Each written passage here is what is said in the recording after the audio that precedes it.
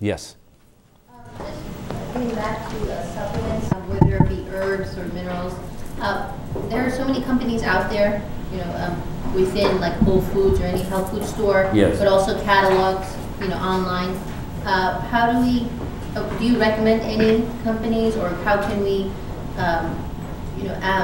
critically, analyze, are their sources pure? Do they have fillers? Pesticides, this and that. Trust what they say, since there aren't any really guidelines that they have to follow. So do you all hear the question was, how do we make a judgment and make a discernment on the quality of, say, supplements and otherwise, I assume, huh?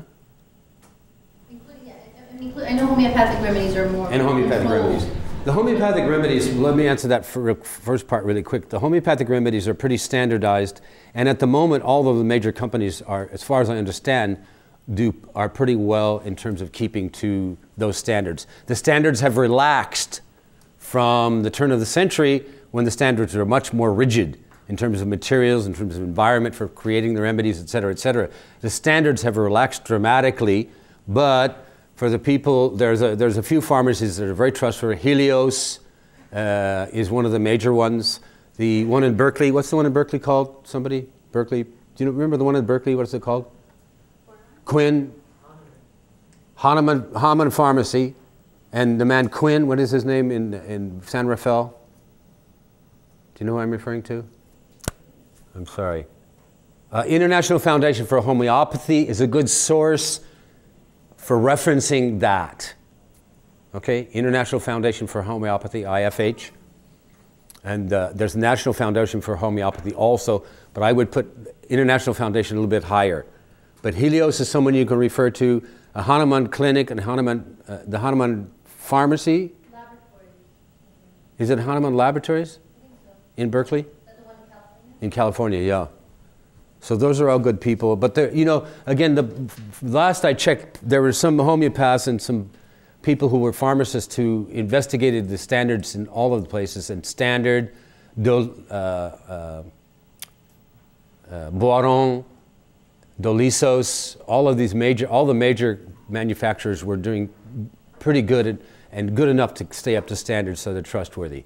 Now, as far as supplements, as you were talking about supplements and foods, and there were some questions that came up, I remember this store that had organic foods, a restaurant that had organic foods in Boulder that used to have this menu with all these organic things, and they had nice things like falafel and things like that. And then one of the things they had on their menu was number 12 was vitamin pills on a lettuce leaf. And I thought that was pretty good. It was one of the meals they had. And actually, people used to go in and order it.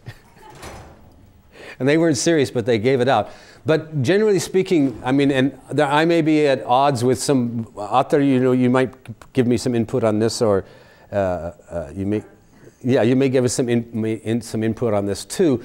My teachers have always encouraged to be inclined to go towards organic food for the source of nutrition rather than supplements. And for example, I've seen extraordinary things happen with brewer's yeast, nutritional yeast, very little bit in a day. For example, with type 2 diabetes, extraordinary things. I've seen absolute total reversals of neuropathies with 2 level teaspoons of brewer's yeast a day. And this is when I was in practice in California. And this was pretty consistent. But I didn't see the same thing happen with vitamin B supplements and so forth. So my teacher believed that, the organic sources of materials, you get all of these supportive, I think you kind of referred to that.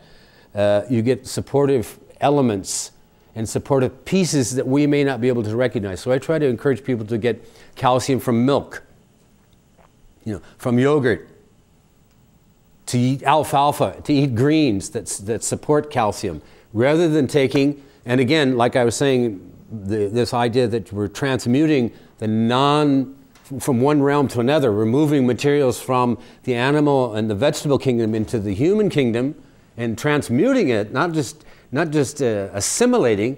There's a transmutation of kingdoms, of worlds, of realms that's going on. By that same token, the homeopaths have for years really been pretty much down on calcium supplement from a calcium carbonate source, for example, as opposed to calcium in milk or the new kinds of things, coral calcium and the organic sources of calcium that are closer to the animal human kingdom, right? So in terms of quality of materials, I know there's good quality materials out there.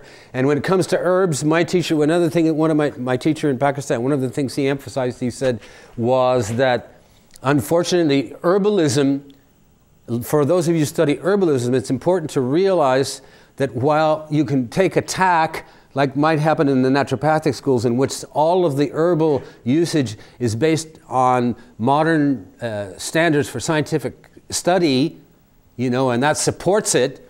There's also traditions, but in those traditions also there is infection and the watering down of the traditions. So very much of the herbal medicine gets folkified. And what my teacher in Pakistan said, he said, is so often people use herbs and plants, which he considered the highest kind of medicine, but they use them in the wrong way. In other words, and he always pointed out that people would use a plant or an herb for something, typically use it for something, whereas it was actually really best for some other completely different thing. And one of the case in points in respect to that was the wonderful medicine that I grew up with as a child, which is Vicks. It's still great medicine. One of the great standard, Vicks, man. But you don't rub it on your chest. You don't put it on your lip to smell it. You don't put it in the vaporizer. Vicks, if you're in a third world country, use it on the infected wound on your foot or around your feet where you're going to constantly get it reinfected, because it's such a great antiseptic and antibacterial, and it stays in place because it's in that petroleum jelly base and so forth. Or breathing it in, or olbas oil, to breathe it in and to use the fumes for it for dealing with bacterial possibilities in the chest, in the lungs. Or chamomile tea.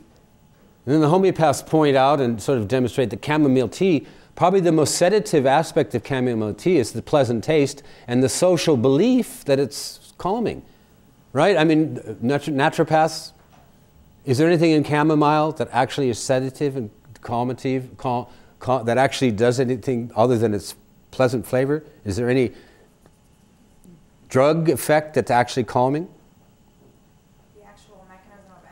Yeah. What? From chamomile? Sedative effect, but it also...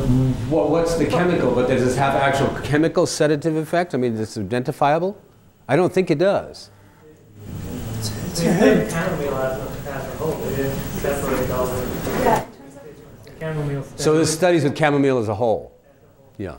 Well, I mean, I guess in some of the old books you'll see that chamomile, in the homeopathic, maybe this is, if it works, maybe because it's homeopathic that it works. So the point I'm making is that my teacher taught the use of chamomile tea as an anti-inflammant, as an antibacterial.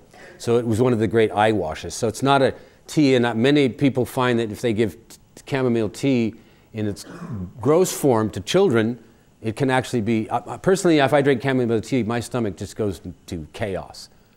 Because there are oils that have been identified chemically as being irritant in chamomile as well.